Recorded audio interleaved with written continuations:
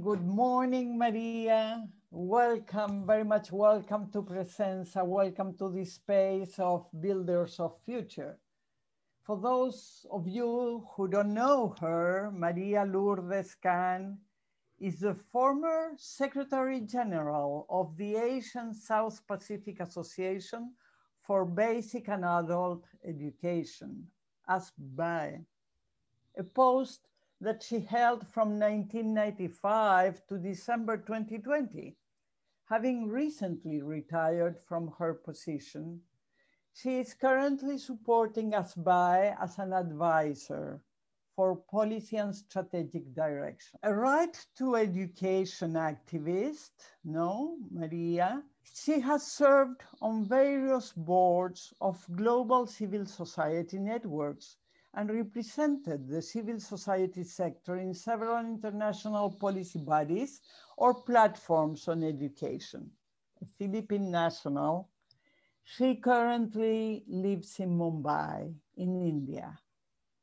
Maria, please tell us about your main current interests and activities, and maybe some specific aspects also of what you are doing now, currently, or certain elements that you would like to highlight.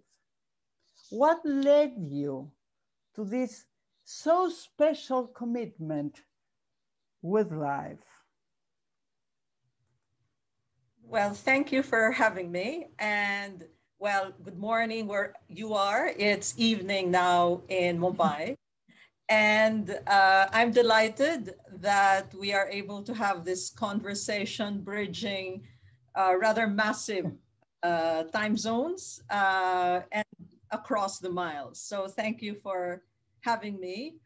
Yes, Pia, as you mentioned, I have just left my position in ASPE. Maybe just to give you a little bit of a background about ASPE is to also Yes, preface please. how, what I'm doing now and my engagements. ASPE is like the sister regional organization to CLADE, the Latin American Campaign on the Right to Education. We are a regional civil society network, one of the oldest in the Asia Pacific, which is committed to advancing the right to education for all. We have members, more than 150 NGOs, civil society, community educators, activists, national education campaign coalitions operating in more than 30 countries in this vast and diverse region. Incredible.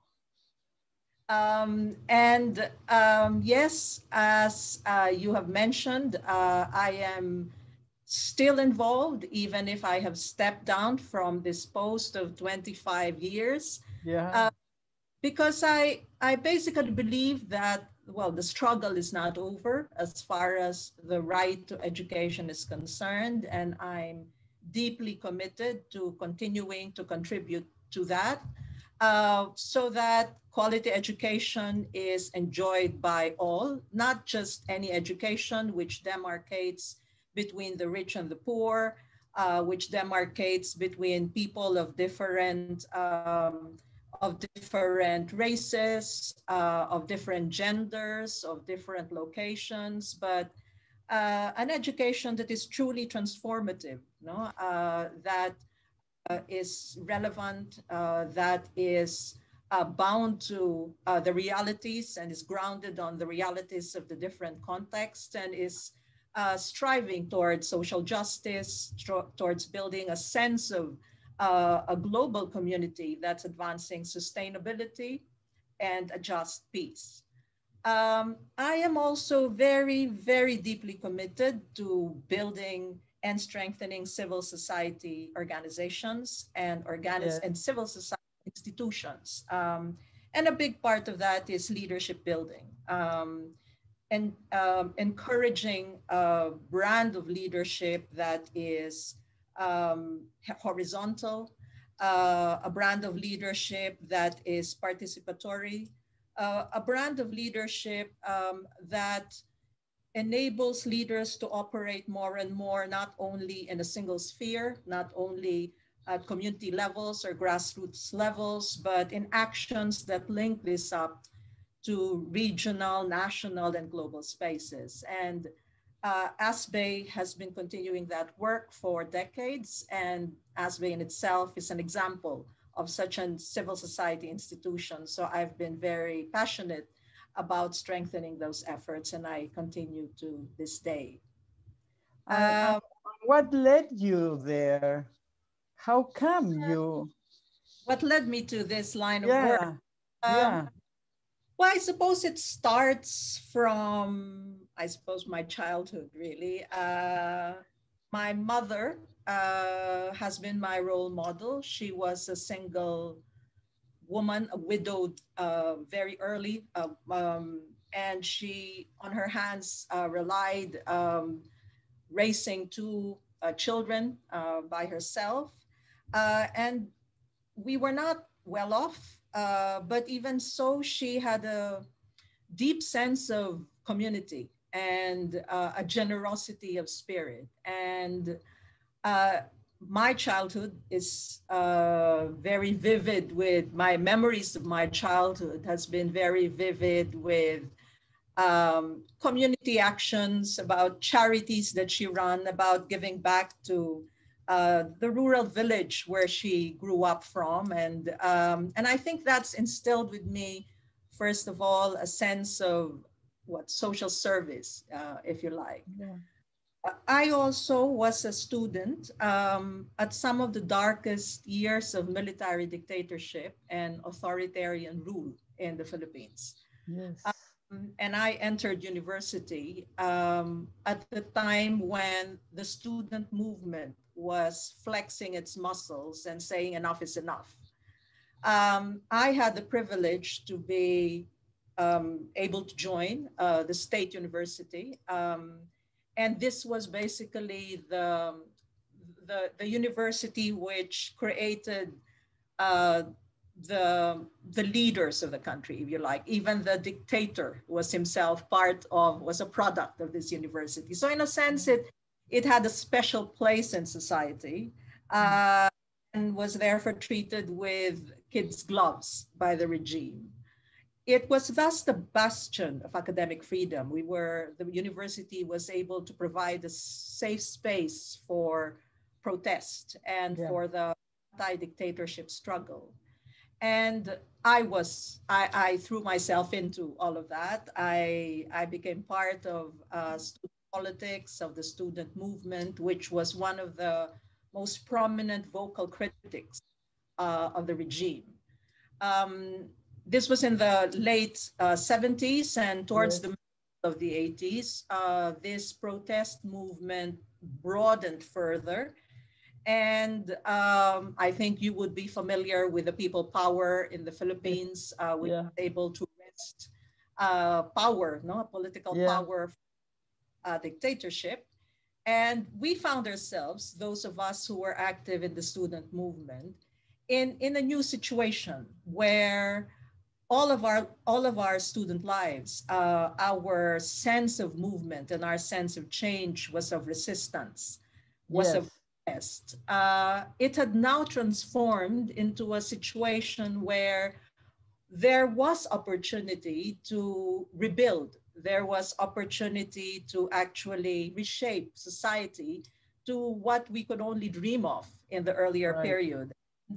So many of us who were active, my generation, who was active in the anti-dictatorship struggle, became the nucleus of what became the NGO community in the Philippines. And that's what led to my engagement and my lifelong passion to building and strengthening and nurturing NGOs and civil society, first in my country and then later on in the Asia Pacific. Extraordinary, really a wonderful process shaped by the opportunities that education gives. Exactly what you are doing, and you are fighting for all the rest of the world, no? So aside from education itself, or through education, I don't know how to put it, but which would be the intangible elements or the concrete elements that you think would be needed in order to go forward for a non-violent world, for the kind of world that we deeply aspire, no? Well, one of the strong lessons that I've learned in my many years in the student movement and in this work, no, in the civil society and NGOs, Yes, I think is the value of promoting inclusion, no, either certainly through education and certainly in our ways of work, no. yes, And and part of inclusion is basically appreciating diversity, celebrating diversity, um, being able to build processes and a culture that celebrates differences, no, and that appreciates and respects differences. I think in it was a inclusion was a big learning for us actually in my generation because yeah, the period of dictatorship, it was actually very easy, and it was perhaps made the call of the times to see the world in black and white. It was a polarized situation anywhere. There was a dictator and there was the rest of us. So to see the world in black and white was perhaps what the struggle was all about at that time. But as we were reshaping, as we were reconstructing, it was very clear that, well, change came in far more different colors than black and white. Um, and and I think it was beginning to uh, break ourselves out of the earlier mindset, which is what brought us forward and made us more effective in actually concretizing change. So I'd say inclusion and fighting for inclusion is very important to build a just and more peaceful world.